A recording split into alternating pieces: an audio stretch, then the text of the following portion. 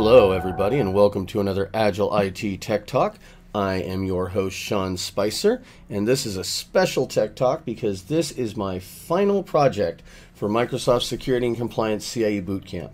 Today I'm going to be going over Compliance Manager because over and over again I find people that have no idea this tool exists in their environment. And they're struggling with compliance, and they've got this amazing tool. This is available in all of the E5 suites, as well as available as a compliance add-on to E3. Let's get started. I've only got 6 minutes, and I tend to talk too much. All right, so to begin with, we're just going to start off right here in our Office 365 portal. We're going to jump over to Admin. Now, if you haven't accessed this before, it may not be too visible, but we're going to go Show All in Admin Centers. You may have to, again, show more Admin Centers, but here is the Compliance Center.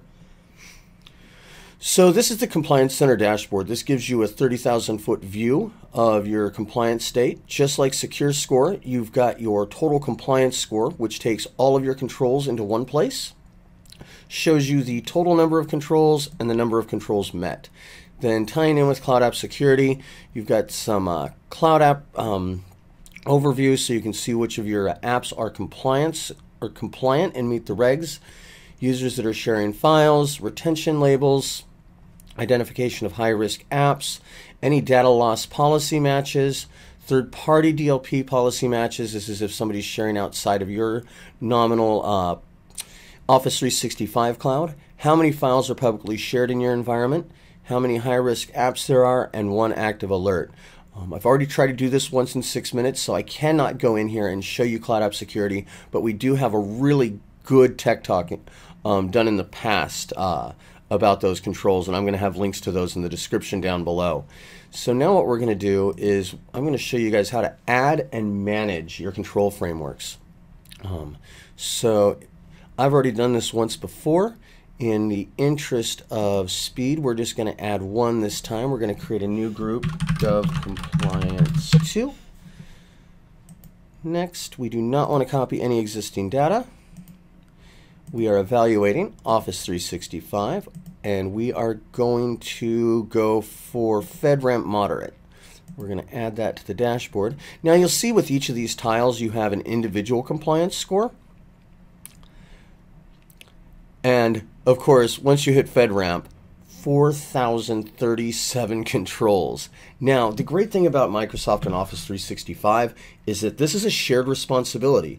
Microsoft has a number of controls that are implemented within the platform that you don't have to worry about, but they're still documented. So if you have to have that kind of information in your POAM or any sort of compliance documentation, it's there.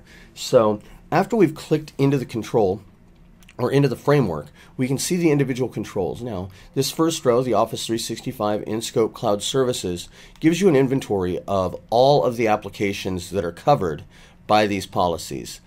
And of course, you see everything from Microsoft Intune, Office 365 Cloud App Security, Power BI, so all of your standards here. Now, what you don't see is Microsoft Word, and that's because most of that falls under Cloud App Security and Azure Information Protection, which protects across the entire Microsoft 365 substrate.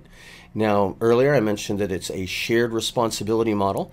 We can look here and see the Microsoft Managed Controls, 100 access controls alone here in FedRAMP. So we click and we can expand that out. So the way each of these controls is formatted, you have a quick overview, shows you what your compliance score is, the status, when it was tested, and who it was tested by. Now for your customer controls that you control, I'll be able to show you a little bit more there in a second. But if you click, you can get a much deeper view of what the test plan was, how it was audited, and what the full text of the controls are. Now this is nice to look at because of course Microsoft has already managed all of these for you, so they're already assessed. But let's look at customer managed controls and how we work with those. So here we've got access controls. That's always a big one. If you've done any work with us, you know that we immediately start out with identity, and that comes down to access. So let's start here right at the top. So we've got control AC1 Alpha 1. And quick explanation here. Look at more. It's got the customer actions will need to take. It's pretty in-depth here. It also has links to documentation, any add-on tools you may need. Now, you don't have to do this all yourself. You can go ahead and assign. In this case, we're going to assign it to Alan D. Young, who is our IT admin. We're going to set it as high priority because we only have about a minute left before the end of the video. So do it fast. Now, in the interest of doing things fast, I'm going to go ahead and switch over to Alan, who's hanging out here in Outlook already. We're going to look at a prior email. This is the notification that comes across. So this was for a different control, but certification control, you've got the note that was included. You can click right here to go to your Service Trust portal. It doesn't take you right there for some reason, but you can click through to Compliance Manager. We don't need to take the tour. Down here we have our FedRAMP Moderate, Customer Managed Controls. There we go. You can see that it's been assigned to Alan.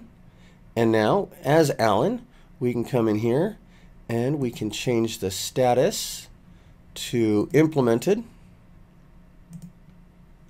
Set the date for today.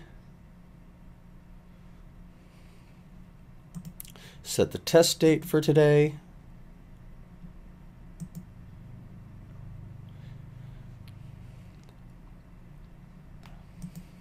And then give the test result as passed.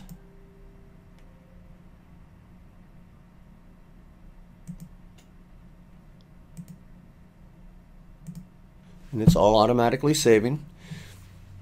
Now, before I mentioned the importance of this for people moving to GCC and GCC High, the Compliance Manager is not available in GCC High, but it's still a very valuable tool as you plan your migration into the Secure Government Cloud.